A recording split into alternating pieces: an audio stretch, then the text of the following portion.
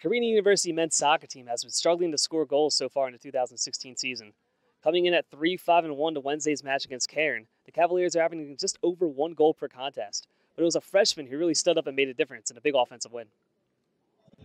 Brini warming up prior to the game, hoping that their scoring would warm up too. And early on, Bobby Kane made sure of it. The senior gets a touch here on the ball to loft it ever so gently over Cairn goalkeeper Grant Grogan, and the Cavaliers jump out to a 1-0 lead. 8 minutes later, freshman Richard Montes de Yoka slips a ball past Grogan for his first career goal, and suddenly is a 2-0 advantage. Now 3-0 in the second half, senior AJ Bishop sends a low ball to Kane, and Kane knows exactly what to do with it, softly placing the ball in the back of the net for his second goal of the day.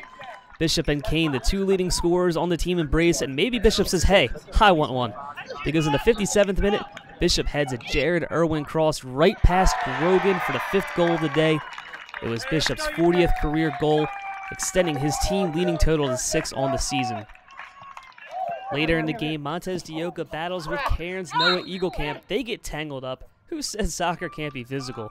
Montes de Yoka draws the foul, earning a free kick, and on the ensuing play, senior Ben Rhoda places a cross right on the head of Montes de Yoka, who drills it into the netting for his second goal of the day. The man teammates called Cheeky, having himself a day to remember. And after scoring only 10 goals in their first 9 games, Cabrini rolls over Cairn 7-0. Coach Rob Dallas emphasized the importance of winning their first conference game.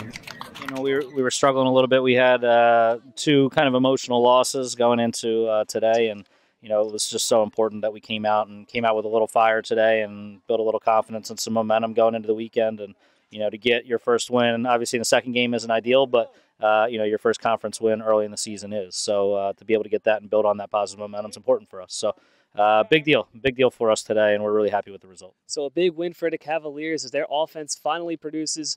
They get their first CSAC win of the season, improved to 1-1 in conference play, 4-5-1 overall. They take on Gwynedd Mercy on Saturday at Gwynedd Mercy, that match starting at 12 o'clock. From Edith Rob Dixon Field, I'm Brian Nestel, Loquitur Media.